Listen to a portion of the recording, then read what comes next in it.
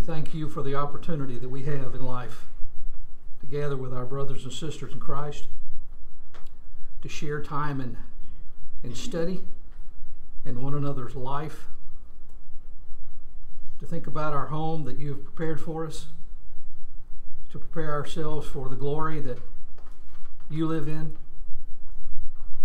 We thank you for the fellowship, the friendship, the joy that we derive from one another as we walk together in this life. We pray your blessings on us. Father, we ask your special blessing to be with Jonya this week, that you'll provide for her and the surgery that she's going to undergo. We pray that the doctors will be competent, that they will accomplish exactly what they want to, and that it will be effective in taking care of her challenges and restoring her abilities to do the things that she wants to do. We pray that you will hold her closely in your hands, that you'll provide her with the deepest blessings that she needs, that you will watch over her and strengthen her and comfort her and protect her. Father, we're thankful for so many blessings in life. We thank you for our families, for each day of life. We thank you for opportunities that abound around us, for blessings that you pour out on us every day, many of which we fail to recognize in our busy lives as we go through. We ask, Father, that you will help us each day, one by one, to see the blessings that you've provided and to be thankful for them. Father, we ask that you will help us as we go through each day of life. Forgive us of our sins. Watch over us. Father, we pray your blessings on those of this congregation who have ongoing needs. We ask that you will bring Barbara back to her full state of health and soon back again with us. Others who have been away, we pray that will soon be back with us. Father, we pray that the health concerns that as a world we have struggled with will soon be past us, and that we will move toward a return to the kinds of blessings that we had before, often unaware of how blessed we were. Father, we ask that you go with us through this day, forgive us of our sins, help us to serve you faithfully in life. In Jesus' name we pray. Amen. 1 Corinthians chapter 15, verse 35. But some will say, how are the dead raised up? And with what body do they come? Paul's next discussion is a question, or a couple of questions, arguments, objections, if you will. And we forget, perhaps sometimes, that the background of all of the issues in 1 Corinthians 15 are the doubters. Those who questioned whether or not Jesus had been raised from the dead, and or doubted that he had been raised from the dead. Remember, as Paul begins the chapter, not everyone got to see Jesus raised. Only a relative few. And he lists many of those as we have gone through in the past. But like us, they did not see Jesus raised. So they had the testimony of Jesus raised. They had the arguments that were presented. Now Paul is dealing with another one. And the question is, well, how could people be raised from the dead when we know what happens to bodies when people die? What happens to our bodies when we die? Decay. Okay, that's a big word. Decay? What does it mean? Right. What does it look like in real life? Well, it's not pleasant to look at. You've seen animals on the side of the road that have been there for several weeks. We return to dust. Yeah, that's a good place to be. Yeah, I was going to say something, but I'll just skip right over that. We will return to dust. From the dust we were made, to the dust we will return. That was God's statement to Adam after he and Eve were cast out of the Garden of Eden.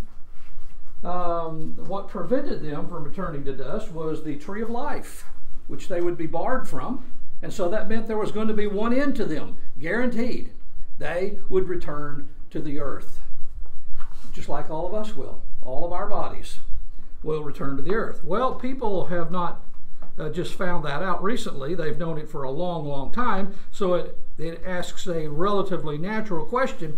Okay, if your body is going to fall apart, disintegrate, go into various pieces, burned up, eaten up, a variety of different ways in which people are lost, how are you going to raise up that body? How are you going to get it back?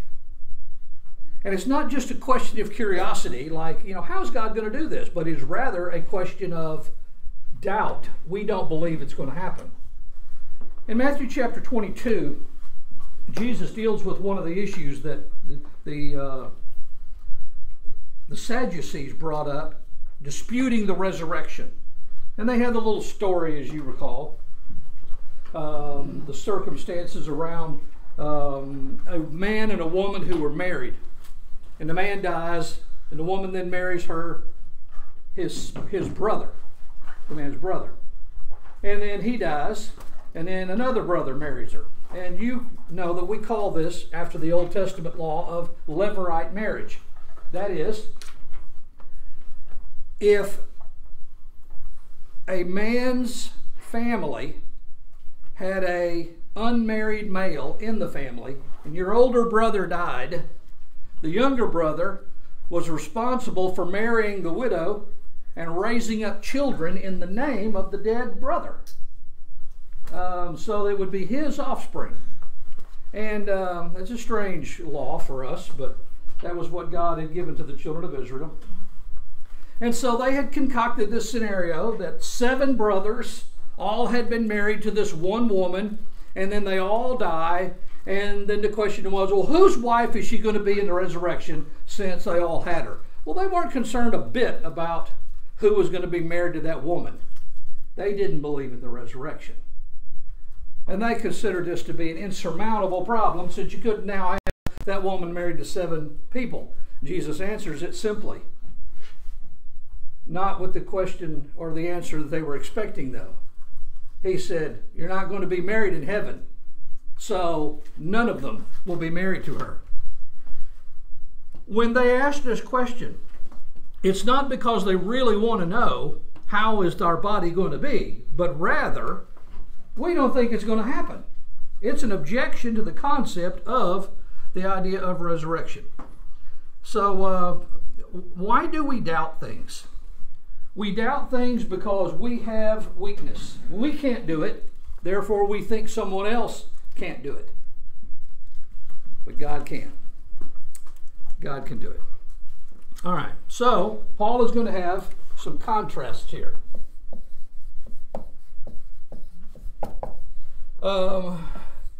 We are eventually going to talk about, it may take me a little bit to get there, what has been sown and raised.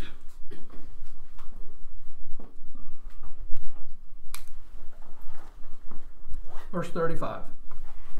Someone will say, how are the dead raised up? With what body do they come? Verse 36. Foolish one, what you sow is not made alive unless it dies. And what you sow, you do not sow that body that shall be, but mere grain, perhaps wheat or some other grain. But God gives it a body as He pleases, to each seed its own body. You ever planted anything from seed? Yes. Yes? What did you plant? Well, give me one of them. Squash. Squash. You grow squash from seed. And okra from seed. What else from seed? About everything. Flowers. Some flowers. Corn, beans. Corn, beans, peas. All right, let's suppose that you put one of those in the ground. What does it look like when you put it in the ground? Seed. A seed, whatever it is. When you put it in the ground, you cover it up. What comes up out of the ground? Plant. A plant. If you put a piece of corn in the ground, you don't get another piece of corn sticking up, at least not first, you get a plant. Well, what happened to it? What happened to that? We'll stay with corn. What happened to that piece of corn? Sprouted. Yes. It died, I guess you could say. I could tell you scientifically, but I don't know. Go ahead, we can stand it. Did it die? So, It changed. They came to life. maybe the seed was already dead. I don't know. If it was dead, No, there's a. It wouldn't bring fruit then. there's a difference in dead seed and living seed, by the way. You can have seed that won't germinate. It's dead. But a seed changes from one life form to another. Now, it's buried, we would say, in the sense it dies, in that it is changed from what it is. But we actually know that it is a change of life. It is a change in a life form. Probably at some point in time you had some classes in school about metamorphosis, and you watched as the caterpillars. Any of you have a science teacher or a teacher in school that you brought a caterpillar into class, you fed it in a jar, and then you let it turn into a butterfly or a moth, whichever? None of you did this? Am I the only one who went to school? I remember doing the bean thing too. My beans didn't sprout in 5th grade. They rotted. My pinto beans did not come to life. They just stunk. So anyway, I can't grow beans. The concept of metamorphosis, I heard that. Of metamorphosis means we are changed from one thing into another. But we know that if you plant something, it turns into something else. And in order for it to turn into something else, it's got to go through a process. You've got to bury it. You've got to plant it. It's dead. If you put a corn seed on this table right now, how long would it last on this table before it was no good anymore? It would do nothing until you put it in the ground, right? That's right. It would just sit there a long, long, long time. Same way with humans, I guess. Yeah. But, no, humans will change rather rapidly from one state to the next. I do know for a fact that if you do not harvest beans, they will grow from the plant while they're still hanging on the plant. They'll grow again if you don't harvest them. One year I told Libby I would plant the garden if she would take care of the garden. I finally ended up mowing it. I think there were 3 generations of beans growing from the... Anyway, you put them in the ground, you plant them, and that's what Paul's talking about. What you sow is not made alive unless it dies. What you sow, you do not sow that body that shall be, but mere grain or something else. God gives it the body as he pleases, to each seed its own body. Next contrast, verse 39. All flesh is not the same flesh. There is one kind of flesh of men, another flesh of animals, another of fish, another of birds. Anybody have trouble understanding that? Paul's first concept is agriculture. Should have picked a smaller word. Seeds.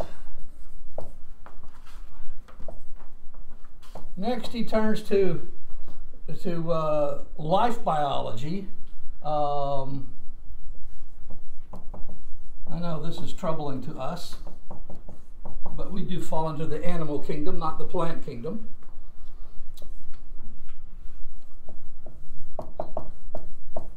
What kind of bodies do we see on animals? Any of you have animals? Dogs, cats, fish, gerbils, and hamsters. That's what we give little ones. Are they all the same? Nope, they're not. They are of the nature that they are. And we understand that they're all alive, but that they're all different. Okay? And that's Paul's contrast here, is that there are differences of things that we see.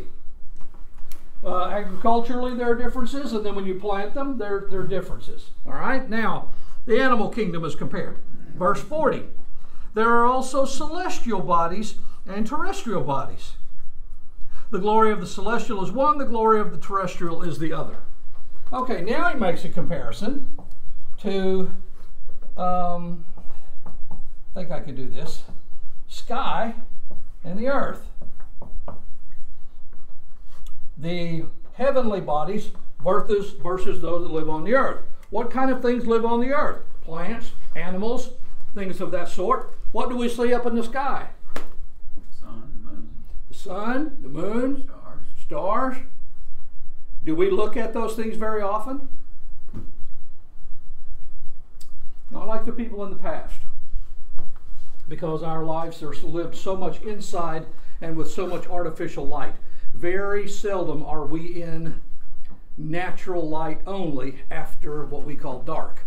We turn on lights. We have lights on our cars. We have lights around our house. We're not out in the darkness, so we don't see the stars and the moon in the sky like others did. The sun and the moon, yes, we do. And is there a difference between the things that are up in the heavens and the things that are on the earth? Yes, they're different. That's all Paul is describing, is that they represent a different kind of thing. They are not the same. Okay? Verse 41. There is one glory of the sun, another glory of the moon, another glory of the stars, and even one star differs from another star in glory. So, we look at the sun. The sun is what it is. 93 million miles away from Earth, a blazing ball of hydrogen gas and helium and a few other compounds. And it's an amazing thing. I would be willing to spend the whole class talking about nothing but the incredible nature of the sun. But when we got through, you just have a good science class and we still wouldn't have finished our lesson. So we need to do that. Why can we see the moon? The sun shines. The moon does not shine. Reflects light. The moon reflects the light of the sun. The reason you see the moon is because of the sun. If you did not have the sun, you wouldn't see the moon. If you didn't have the sun, you wouldn't have lots of other things, but you wouldn't have the moon. Then the glory of the stars, and there are differences in the stars. So we've got the sun, moon, stars. Are all of those visible things that everyone would have known? Sure. Paul is drawing from their observations of life. Everybody looks around and understands there's a difference in the sun and the moon and the stars. There are things on the earth. There are things above the earth. They are not the same, but they all exist. They are all reality. They're not made up. They're reality. They're different, but they are all the same. Verse 42. So also is the resurrection of the dead.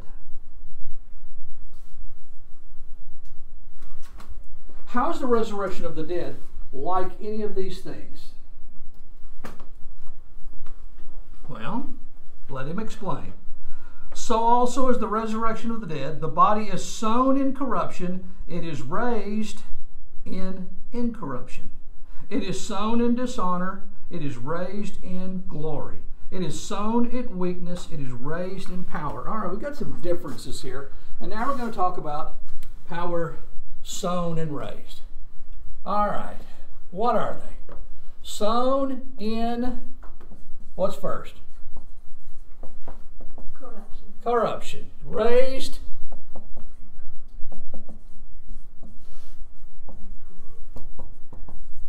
What does corruption mean? I think this is the decaying part there. It is. How many of you like buttermilk? Anyone in here? No buttermilk drinkers? I do. Bubba likes it. You like buttermilk?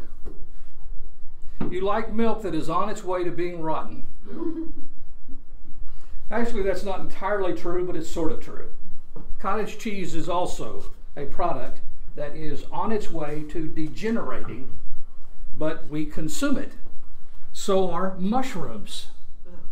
So are a variety of other foods that we regularly eat. They are on the way to breaking down. Now, there is a state in which they're edible, and then they get where they're not edible. You probably, some of you were raised around farm life, and you may have killed, well, there's probably not very many in this room. Any of your parents actually slaughter a hog at home yourself? Okay, we got a few.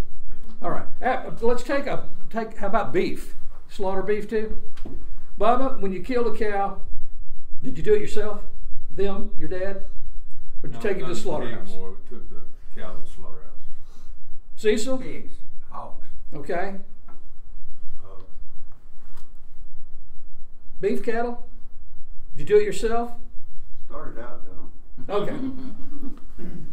When you kill that beef, what did you do with it afterward? Cut it up. Okay, and after you cut it up, Preserved it. did you eat it immediately? No. Why not? Too much. Quantity. What else?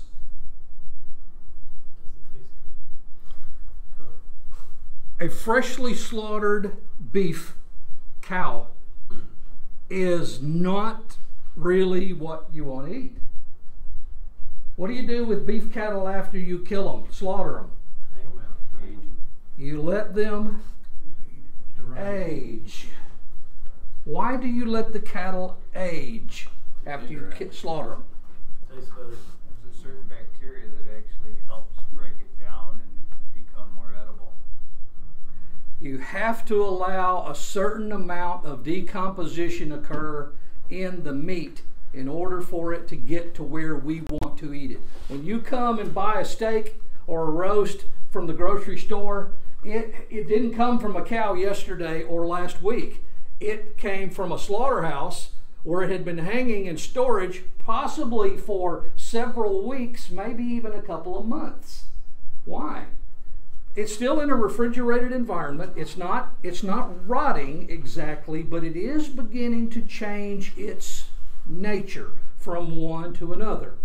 The concept of corruption means that it is going from one state to another, breaking down to go to where it was before. Now you leave it long enough and it'll change past where we can stand it. But there's a period of time in there which we are interested in that process of corruption.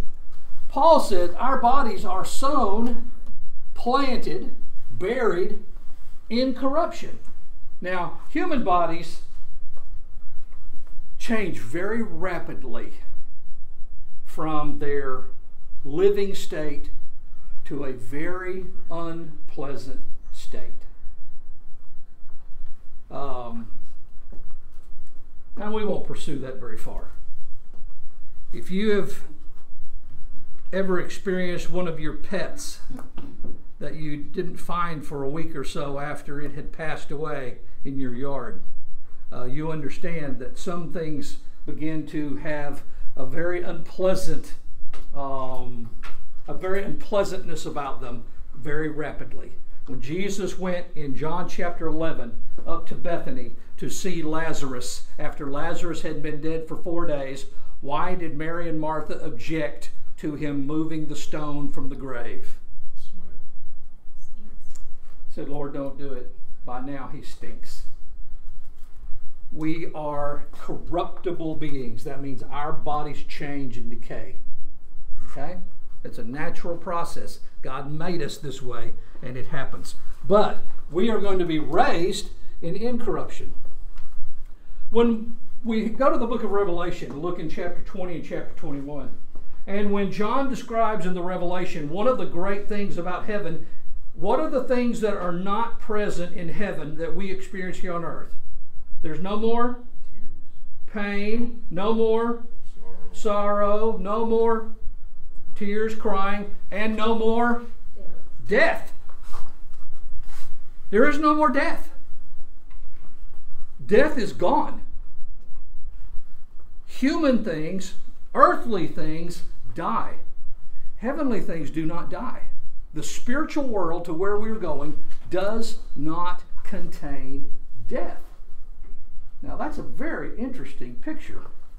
We are sown as corruptible beings, but we are raised in incorruption. Just hold on to that one for a minute. What's our next item in the list? Because I want to cover some more ground. Dishonor. Sown in dishonor. Raised in Glory. or honor. What does it mean to be sown in dishonor?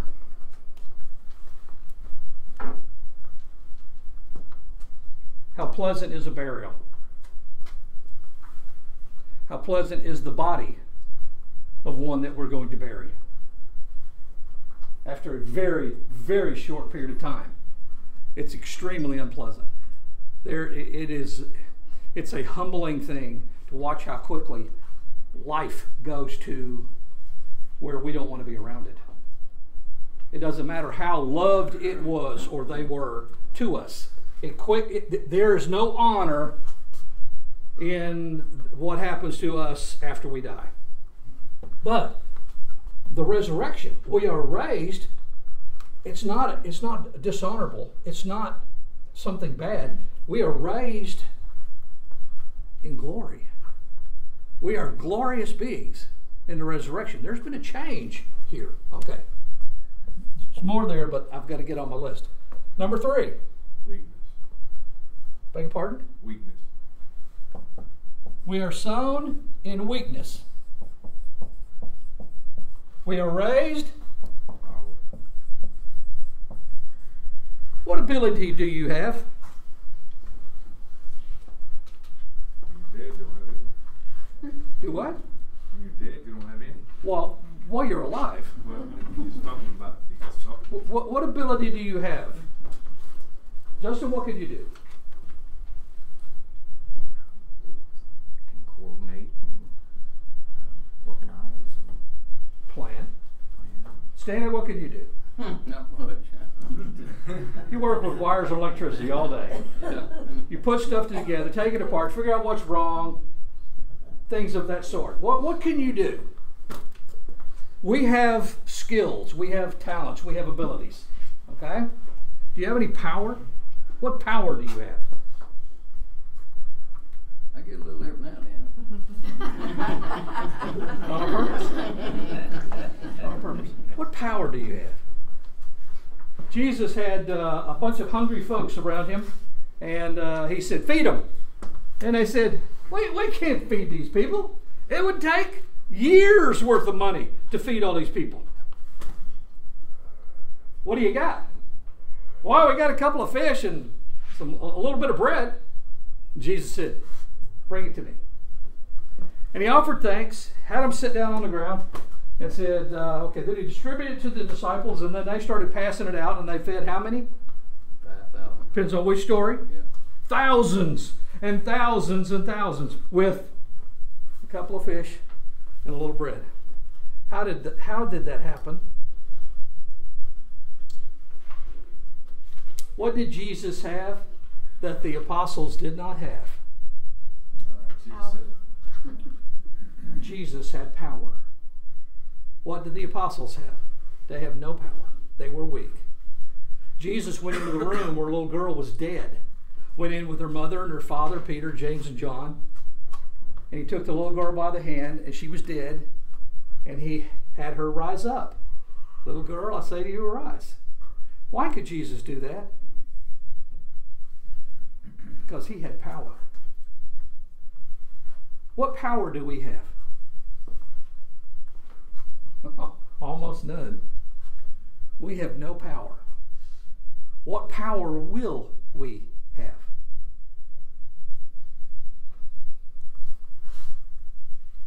Paul says we'll be raised in power. That is, power will be there, and power will be ours. It will belong. All right? Number 4. We're not through. Sown in natural body.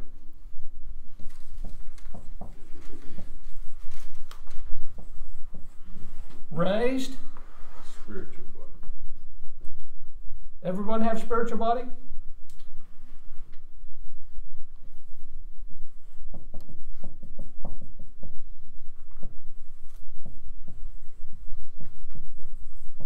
Nobody has heavenly body?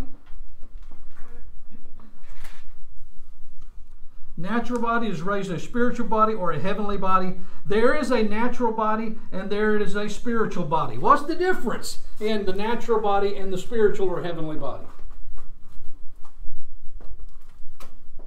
Natural body has an end. At a certain time it will end. Spiritual body won't. What's the beginning of the natural body? Birth. Okay. And where did that begin? Yes, from Adam and from Eve, I guess. Okay, you go back and say, where did that come from? All of you, those of you who have had children, you had children? Where'd they come from? You. Okay. Well, where did you come from? Well, your mom and dad. Okay, where'd they come from? Their mom and dad. Where'd they come from? Where'd they come from? Where'd they come from? Where'd they come from? We keep going back. Where did everybody who's ever been born come from? Their mom and dad. With the exception of, we go back far enough and we find where God created it. Now, we've been using a process that we had no power over whatsoever. God put the power inside of us that we don't really have control over, but we can apply in certain ways. Can you make a seed? No, you can take a seed and plant it, and the seed will do what it's designed by God to do. The power's in the seed; it's not in the farmer. The power's been put into our bodies to reproduce. God made us that way. The creation story. We go all the way back to Genesis chapter 1, where God says, "Reproduce after your kind." It is a power that God put into all living things. Make more like you. Do we have the power? No, but we have the ability to control certain elements of it. All right, we're going to be sown a natural body. We're going to be raised something else. Where does this come from? Where does the spiritual or the heavenly body come from? God gives it. God creates it. Who created this one? God did. It's just been following the path down to that point. Who's going to create this one? God's going to create you into a new being.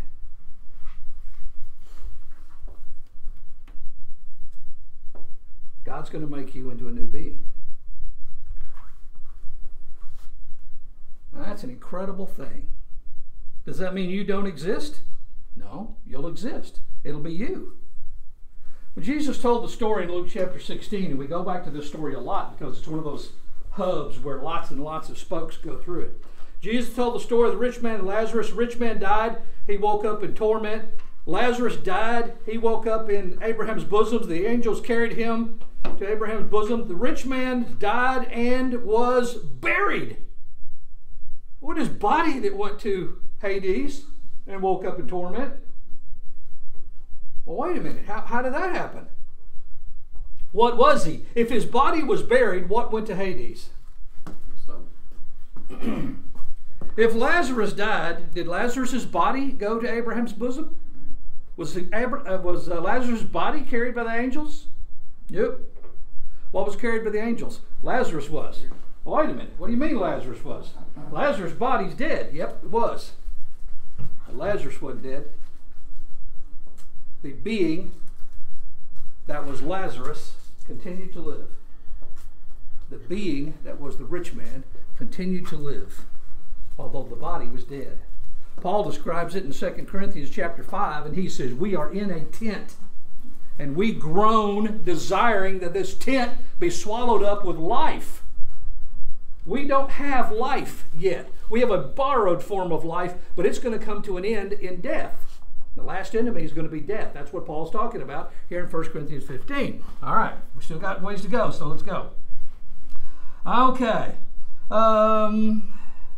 Sown in dishonor is raised in glory. Sown in weakness, raised in power. It's a natural body as it's sown. It's a spiritual body as it's raised. Verse 45. So it is written, the first man, Adam, became a living being. The last Adam became a life-giving spirit. Now, Paul makes another comparison here. This one's a little different.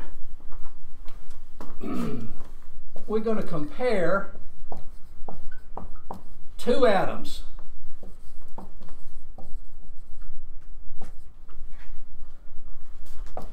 What's the first Adam? Became a living being. What did Adam have to do with it? What does the word Adam mean, by the way? Did you know Adam's not just a name, it's a word? I mean, it's a description. Adam in Hebrew means what? Man. Means man. God called him man. Amen. Amen. We still use that, don't we? That was Adam. What are you? He's man. Adam. What's woman? Hebrew for woman? Close. Adamah. Female form. Or you can have Ish and Isha, but that's the husband and wife. Okay, Adam became a living being. God made Adam, and Adam was alive, and Adam had the ability to reproduce. Why did Adam have the ability to reproduce? It is designed that way. Yes. And because he was what? He had the ability to reproduce. What do all living things have the ability to do? Oops, I just gave it away. Adam was able to reproduce because he was alive. Living things reproduce. Dead things don't. All right. Did he have power? No, the power was in him. Okay. First Adam became a living being. Second Adam was a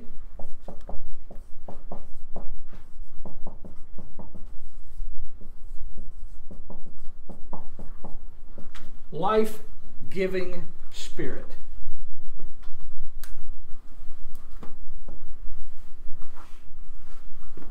What's the difference in these? Wasn't Adam a life-giving spirit? Didn't he have the ability to give life? Within the realm of what God had given him the authority to do, yes, he had the ability to do that.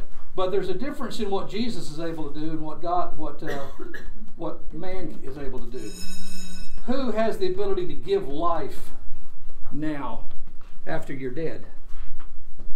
See, all power for us ends at the grave. Everything we've got here ends. But Jesus' power begins at the grave. First man was made from the earth. The second is of the Spirit. Verse 45. The first man, Adam, became a living being. The last Adam became a life-giving spirit. However, the spiritual is not first, but the natural. Then afterward, the spiritual. The first man, verse 47, was of the earth, made of dust. The second man is the Lord from heaven. As was the man of dust, so also are those who are made of dust. As is the heavenly man, so also are those who are heavenly. As we have borne the image of the man of dust, we shall also bear the image of the heavenly man. We look like Adam.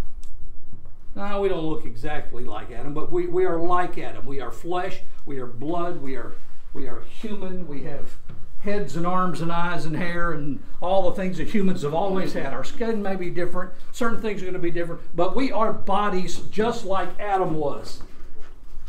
And when we become, after the resurrection, who are we going to be like? We're not going to be like first Adam. Who are we going to be like? We're going to be like second Adam. Who is second Adam? Jesus. What is Jesus like?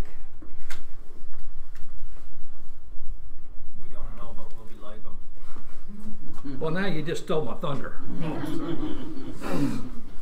We probably don't have time, but let's try. Philippians chapter 3, and we'll have to end here, I'm pretty sure.